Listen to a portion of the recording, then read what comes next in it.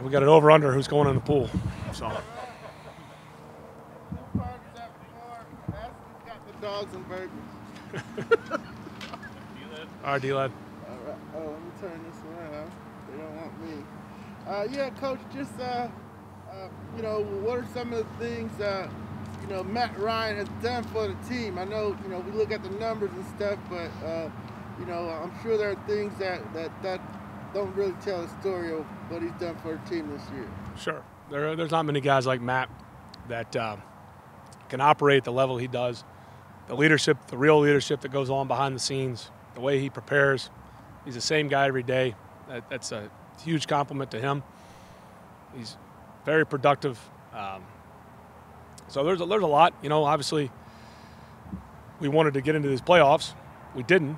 So we got to deal with the reality, and we got to finish this season strong. We got a big game here in Atlanta on Sunday, and that we're excited to play.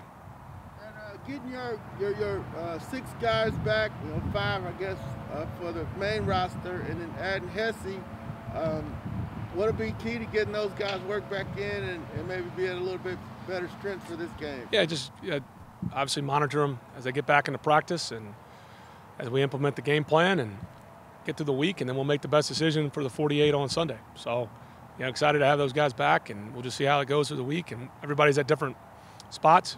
Like I always say, it's never one size fits all. They might have the same injury, or they may go on the same list. Because of COVID doesn't mean that they're going to be at the same spot when they come back. Cam Jordan seems to be finishing strong. He's just today's second NFC Defensive Player of the Week in the last 3 weeks and 7.5 sacks in that span. How do you guys prepare for him? He's a great player. He's been a good player in this league for a long time. We got a ton of respect for him. But the simple answer is we got to find ways to block him because he can wreck the game. And, you know, we'll do our damnedest to make sure that he's accounted for in every play. I was kind of looking over the snap counts of the rookie class overall. I mean, with the last game, how have you kind of just seen this rookie class evolve over the course of this season? Well, I mean, I like those guys. I mean, they've come in here. It's what I said back in August about the mental maturity of the class. Still holds true. Now you've been through a whole season with them. They got to continue to improve.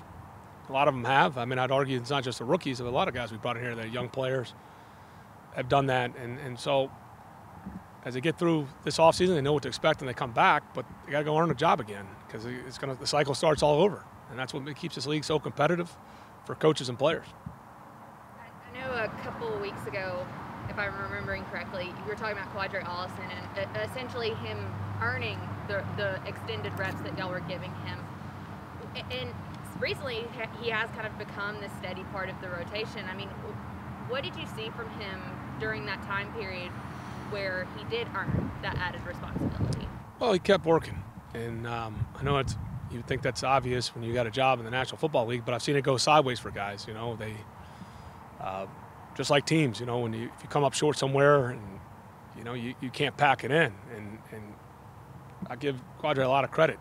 You know, it wasn't easy for him to go on practice squad because, you know, in his mind, like a lot of these guys, I mean, they're competing and this is what they're trying to achieve for their life's work or professional career. And so great attitude, great mindset, continued to improve. And when his number has been called on, he's been pretty productive for us. I know you said before, like, you tried to get Lee Smith a couple times prior in your career or previous stint in your career, you tried to get him. Now that you've had him for a full season, what value has he brought to this team, to the tight end room? Yeah, well, I think he's helped with a lot of these young guys, a lot of these veterans we brought in here, just where we're at year one. Obviously, the circumstances with the salary cap. You can't bring a guy in here that can't play anymore, and obviously he can still play. I know he's a little bit older. He looks even older than he is. But he's provided a lot of good wisdom to guys, and, you know, they've been through it. I think you learn a lot from your peers. Everybody's at different parts of their life, and certainly their career, but I think that's what changes a lot for the guys coming out of college. It's such a different dynamic. You walk in the locker room, some of these guys have families, you know, young kids. In Lee's case, he's got kids that are, you know, a little bit older. So a lot of wisdom, and it's been fun to coach them. Josh. has Felipe developed as a quarterback this year? Done a good job, and Felipe's also developed as a professional football player. I mean, he's one of the rare guys that he's played special teams for us. He's a big athlete. Doesn't take away from his preparation at quarterback. You know, it's a long journey for these guys, and he's been willing to do whatever he can to try to stick around and help this team. Have the other things he's been asked to do taken away from his prep time at quarterback, or No. does it enhance it perhaps because You would hope it does enhances have it. You got a better big picture, but everybody's different. Some guys wouldn't be willing to do what Felipe's done, but he has, and it says a lot about him. I think the more understanding you have of the game, better off, you know, at any position. So I think it's rare what he's done or attempted to do. The talent pool of athletic quarterbacks is growing, it seems, every year. Do you think that folks will take that into account in that backup role, a guy who could potentially do other things? Got to be the right guy. I think a lot of people have tried. I mean, obviously, Taysom Hill will play this weekend. But trust me, it hasn't been for teams lacking trying to get that guy. It's just Taysom is right now 101. So I think when you're looking at it and you can only dress 48 guys on game day, everybody values versatility, and it's hard to find, though. It really is. And I think people will continue to try to do that. To answer your question about that and the natural evolution of that position, and really some of these players that they're damn near positionless coming out on defense and offense. That's a good transition to your task to prepare for Taysom Hill. How is that different than the first time you were facing? Yeah, we the expected Saints? him to play last time. Obviously, he was coming off an injury, and so Trevor started the game. But another guy that can get into the quarterback run game. Which you got to be great on your run fits because it's an extra guy you got to account for. And obviously, he can push the ball down the field on the play action game. He's a good football player. So every week there's a different obstacle, different challenges, and that's what the fun part about coaching and preparing to play on Sunday. Yeah, Coach, at first, so the X-ray didn't show a stress fracture, but the MRI did. So I'm just checking on your guys. So you want a Purple Heart? No. Because you came out here and played injured. But waiting for the MRI was my point. So you tell us to wait on it.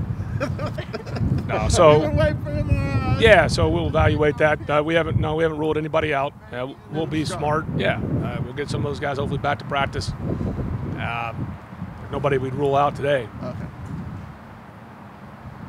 So make sure we get that. I want that injury report on D-Led. Yeah,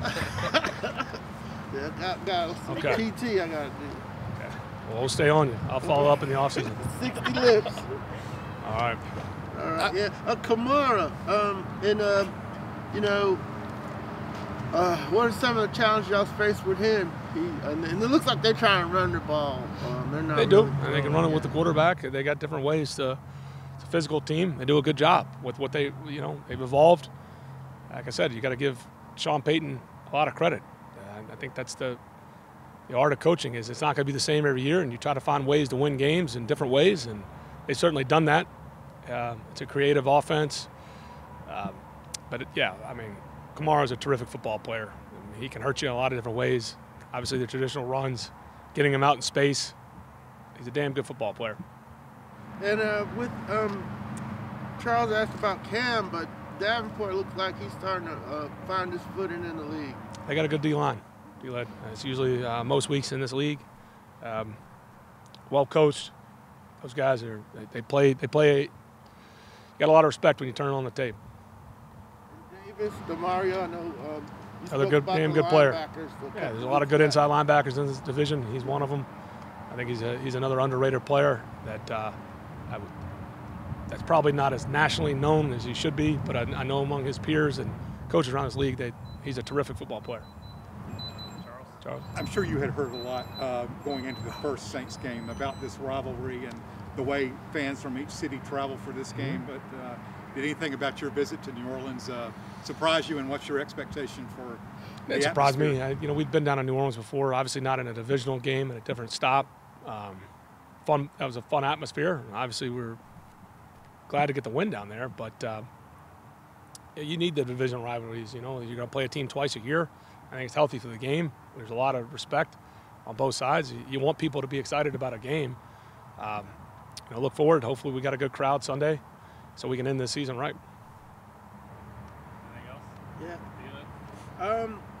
Coach, how has Fowler, played for you all this year? I mean, getting down to the last game, and he's one of the guys that we're expecting to see do some things this year.